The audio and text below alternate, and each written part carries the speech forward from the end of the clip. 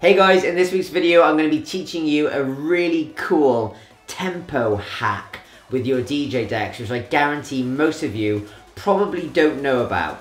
Let's do it.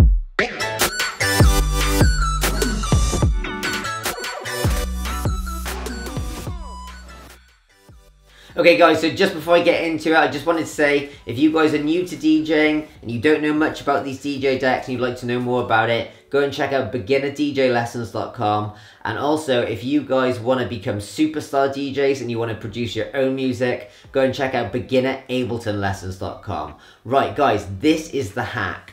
Have you ever had it where you're DJing and the tempo slider just won't go high enough or won't go low enough? You're trying to blend into another track and it's just, you're restricted by the amount it'll go to. And it's quite frustrating when you're like, oh, if you just gave me a couple more BPM, I could actually do a nice beat match between these two songs. Well, you can, and you probably don't know about this. If you go to Serato and look on the screen, you'll see there's a little thing here called +8.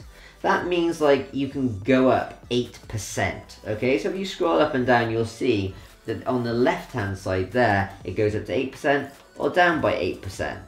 You can actually increase this amount. So if you hit shift on your DJ decks and hit the tempo button, you'll notice it goes to 16. Now it'll go up by 16% or down 16%. And what's even cooler, you can go to 50, which means you can massively make a change in your songs. Now, this is a cool little hack for you guys.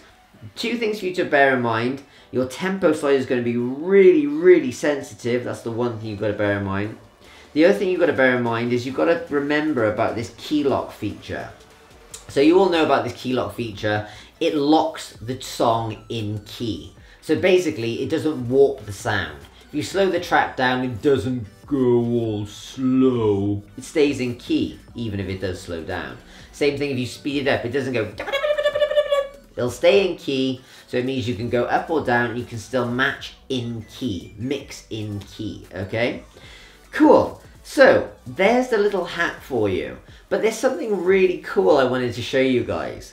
You can really mess with songs and you can do some pretty cool stuff with it. Like, if you guys are interested in doing strange kind of remixes with songs, suddenly this opens up a whole new world of remix potentials, okay? So, as you know, most trap songs are about 70 BPM or 140 depending on how you look at it. The general beats sound a bit like this. Okay? Now, most EDM music is about 128 BPM and it's a lot quicker. But with this feature being able to slow it down by 50%, you can actually put trap beats over EDM beats. And it's really, really fun, this. Here's one last tip for you before you try this. Take the key lock off. So now the song really will change. And now you can start having some serious fun with tracks you never thought you could play with. So let's have a listen.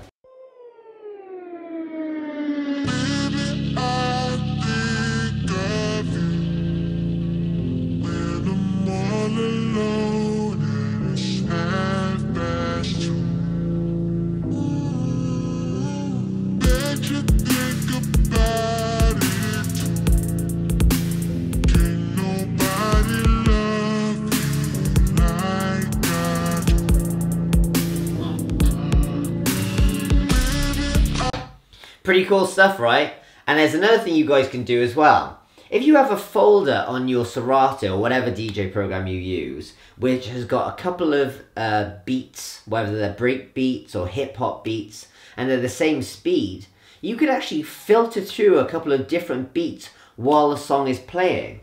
So, as most of you will probably know, you can use this dial at the top of your DJ decks to scroll through different songs. You can see on my Serato there, it's scrolling through different songs.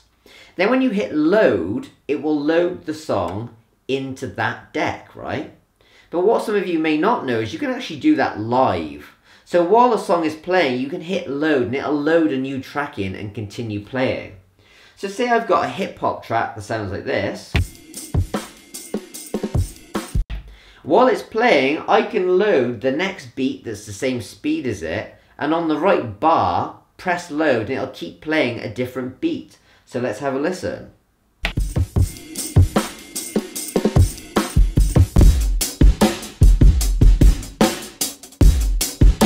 you can swap out different beats. So it means you can have another song playing and actually swap through a couple of different beats and kind of do really cool remixes on the spot. So let me just show you another example. Let's just get the beat right to start. So we're going to put that to 75.0. Here we go. Baby, this is what you came for. Lightning strikes every time she moves,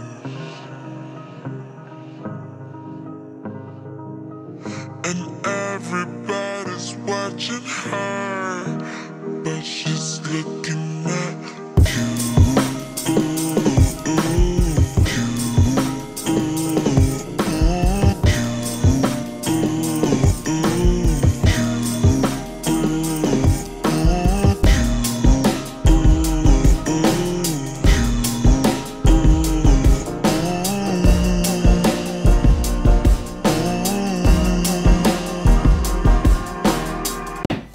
Pretty cool stuff, isn't it? So there we go, guys. I'm going to leave it there for you. Go away, have a practice with these different techniques. I think it's going to revolutionize the way you look at mixing different songs on your DJ decks. If you like this video and you feel like these tips have helped, make sure you like the video. Make sure you subscribe if you want more weekly tips on how to get better at DJing. And remember, guys, if you want to learn more and you want to learn everything you need to know about DJing, beginnerdjlessons.com or beginnerabletonlessons.com. I'll see you guys next week. Thanks for watching.